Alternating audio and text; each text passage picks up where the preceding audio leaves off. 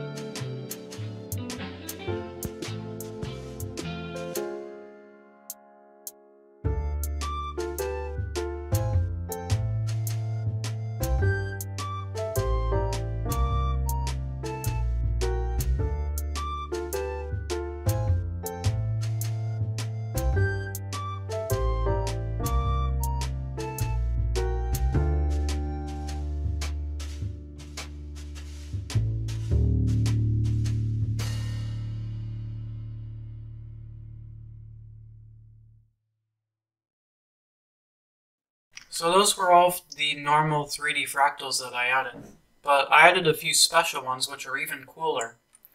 So if you look behind me right now, or anywhere around me, this is the 3D Julia set. So you can take any coordinate from the Mandelbox, like I'm here. There is a command called Fractal set seed, and this works the same way as it does in the 2D Julia set. So we just take some coordinates real quick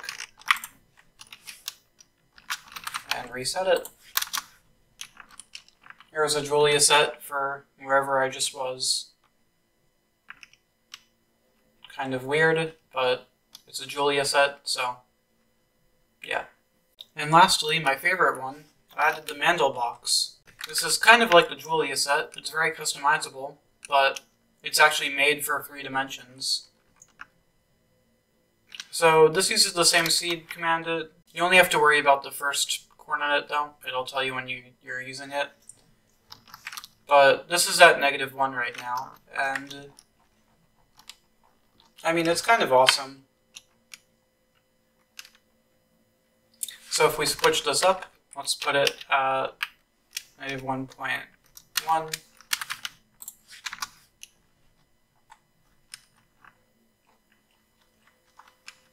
You will see it transforms into another Mandelbox. And this one is different, it's cool, and it's symmetrical on all of the sides. So it's really awesome. This is probably my favorite one to just mess around with. The closer to -2 it gets, the smaller it gets. So this should be a bit smaller. A bit more rounded corners, you can see. And the inside is always changing when it does this.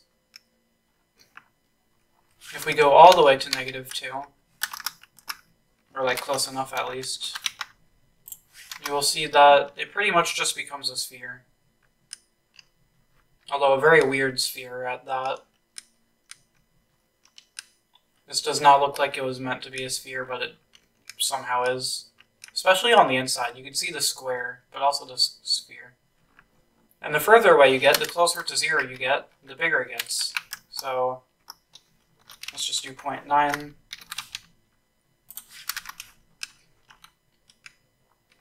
And yeah, there you go. A much bigger cube now.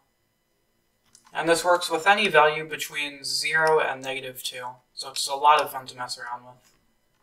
And if we make it way closer to 0, let's do -0.55, then you should be able to see that it expands a lot. Yeah, look at that. It's much bigger now, but also has a lot more holes in it. I mean, just look at that. Isn't that beautiful? It's so fun to mess around with. Here, one more. And the closer we get, once it gets too big, it starts becoming... It just starts disintegrating, kind of. So, like, this is a lot less solid once it loads.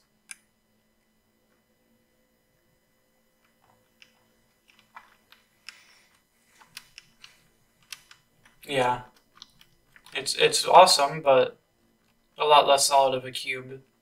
And yeah, if we continue, now it's at 0.15. It's pretty much just a whole bunch of debris floating in space. For the Mandel cube in particular, it becomes a lot more detailed once you make it bigger, so I find that pretty cool. I love it. I mean, like, really, it makes some really weird shapes in here. At this point, I might as well make this another dimension or something. Oh my god, this could be one of the best parkour maps. Like, start here and reach the surface.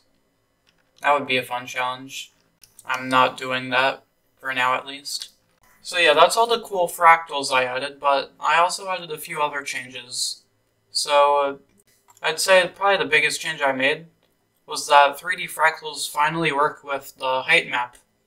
And this took surprisingly long to make, but here's what that looks like. So it will take the world, and it will transform it to be part of the Mandel cube. So this was kind of a boring cube setting, and also kind of a boring terrain, but it took the world, and it transformed it to be the fractal. It's easier to see from the inside, I guess. But yeah, now this works with any 3D fractal. This next thing I added was suggested by Michael Henderson. He asked if I could make a colored glass color palette. So here's what that looks like. And this was a great idea. It looks amazing. I love it. It's really awesome how it's like kind of transparent, but kind of not at the same time. Look at that. And if we just use a 2D fractal, this is kind of cool. You get like a fog effect till the bedrock. It looks nice. This would probably be better outside of super flat. Next up on the list of things I've added is a way to find stuff at larger scales easier. So let's say you have a spot that you really like. Let's just say, I don't know, right here for whatever reason, but you want this to be much bigger of a scale. So you can type do find TP to scale, and you can set the scale to whatever you want. So let's just go with, I don't know, that 1 million. And now I'll be here. So if I set the scale to 1 million and reset it, I am directly at the border of where that just was. Maybe I set it to be a little too big. Let's try this again. Let's set it to 1,000 this time.